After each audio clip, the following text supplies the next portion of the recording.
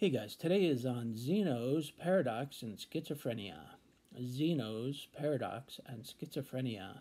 But before we meet and greet Zeno, please allow my brief prelude. I've conveniently recorded it for our mutual comfort, our mutual convenience, and of course, our mutual luxury.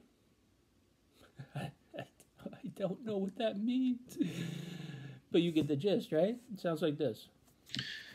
Hello there, my name is Robert Francis. You've stumbled on my Unconquering Schizophrenia YouTube channel, where me and the bird... That's Mike. That's right. We talk schizophrenia. I do most of the talking. This is the cut of my jib right here for reasons of my medical confidentiality. You need a shave. I'm a licensed clinical social worker times 15 years. True. That's a lot of gabbing and chatting. Mm-hmm. I've been diagnosed with schizophrenia for a score 5 and 1. That's true. And that puts a little gray fleck in my beard. That's okay. Gray fleck is okay. Thank you for joining me on my channel. Now to topic. Zeno was a philosopher, and he came up with some paradoxes.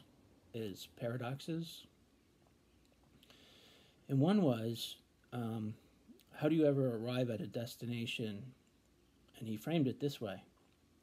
Say I'm going to walk to the chair, which is 8 feet in front of me. Well, first you get there, halfway there, and then you get halfway there again, and again you get halfway there. Now you're at 6 feet, and you get halfway there again, and halfway there again. And if that just keeps going and going and going, how do you ever arrive at your destination? You can never arrive because you're always going halfway there, halfway there, halfway there. And that was this paradox. I often think, how did I get from A to B, or am I even at B? And the reason I bring this up, and there is a reason I bring this up, is because it kind of reflects that life is a process without necessarily a firm ending.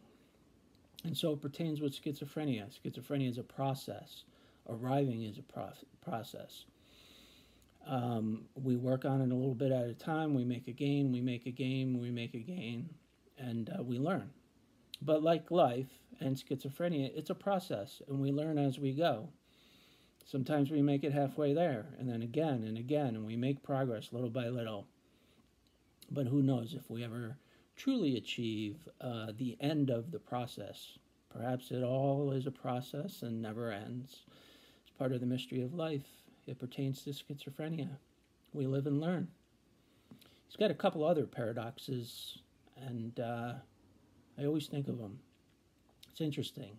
Xeno, Zeno, if you're interested. Thanks for watching. I truly appreciate each and every one, and I hope you're all well and having a great day.